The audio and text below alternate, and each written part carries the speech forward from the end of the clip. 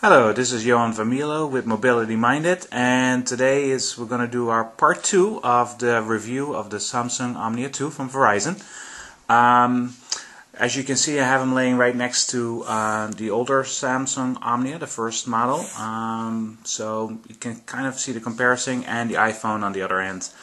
What we're going to do today is we're going to look a little bit more in the user interface of the Omnia II. Which we have actually actually I added a fourth option in there. So let's go through that real quick and let's take a look at that. Okay, here we go. Okay, to turn it on, the device, you have to press the start button or the end call button, and then you see that this is the lock screen of the Omnia II. Just tapping it, you will see that the SmartWiz user interface will be right here, where if you have a notification, a small bar will pop up on the bottom telling you have either a text message, email, a missed call, or any voicemails. Looking at the sliding panels, these are the widgets that come with it, that you can actually just really easy drag and drop on top. For example, I can remove this one and I can add this one right here. So you can see that the widgets are there. However, the widgets are very limited. So if you have any programs that you have installed, for example your favorite Twitter client, and you would like to have that as a widget up here, it's not there. So there's a little limitation right there, but the most functionals are there. For example, having your wireless control. And again, this has a sliding panel up to 3 pages. So you can change the background per page, so that's pretty ideal. So SmartWiz, what happens with the SmartWiz 2? When you hit the start menu, instead of getting the honeycomb structure that Windows Mobile 6.5 has, it actually comes with its own menu structure. It's really easy to organize these. For example, I can hit the edit button and I say, okay, I want this one removed. And if I want to add another one, then I can go back to others, etc., and it will add it back in. You hit the save button and everything is there. The sliding panels looks like it's unlimited. The nice thing about the home screen and this menu sliding panel is even if you reach the last sliding panel, if you keep going in the same direction, it will go back to the first screen of your menu or your home screen. Another nice thing is the task switcher.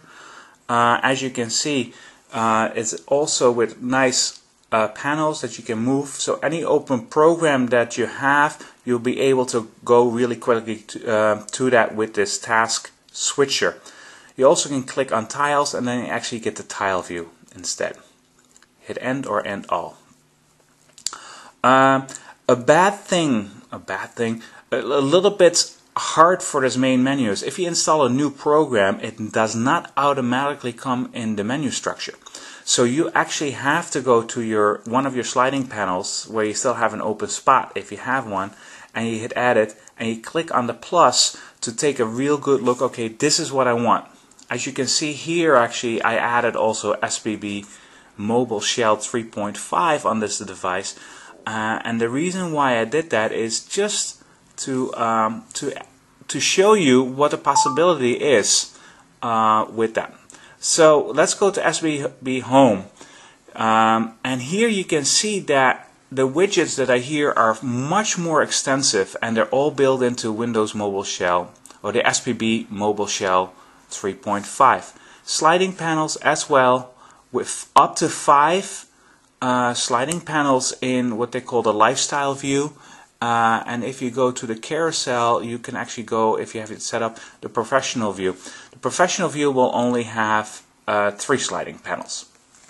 So it's a huge difference. The launcher will be more your menu structure. So you go to your menu instead of the honeycomb. You can hit programs and then you actually see them all.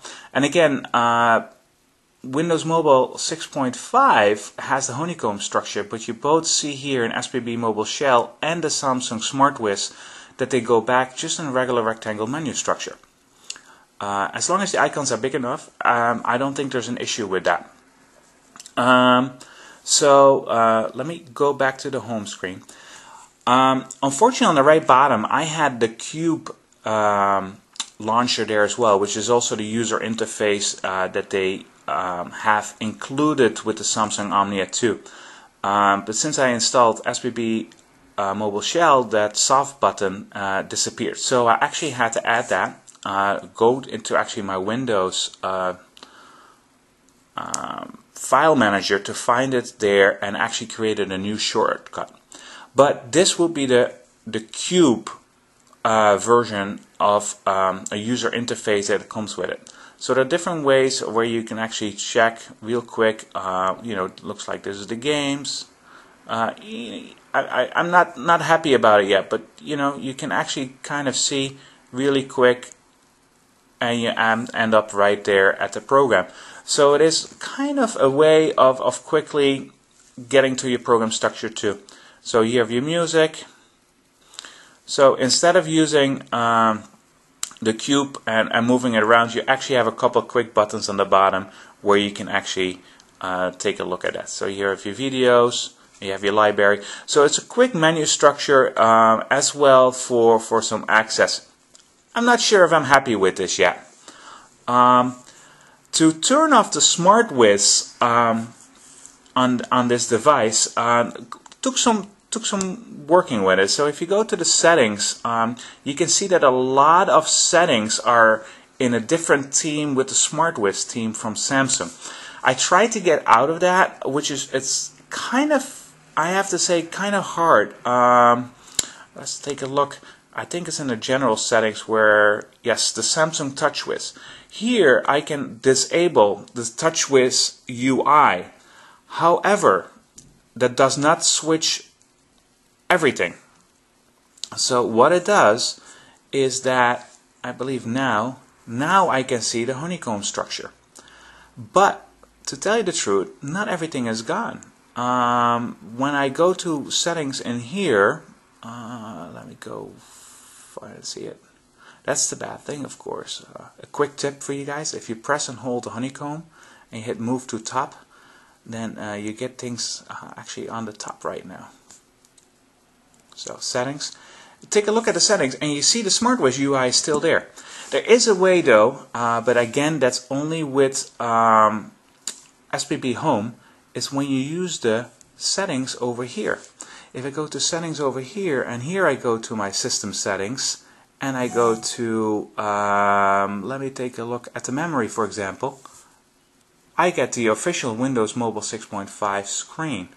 If I go back and I go use the start menu settings and I go to memory settings right here, you will see that main storage, it actually gives you that different UI. So I haven't figured out yet how to disable all of the SmartWiz UI to have a standard Windows Mobile 6.5 device where you can customize it yourself.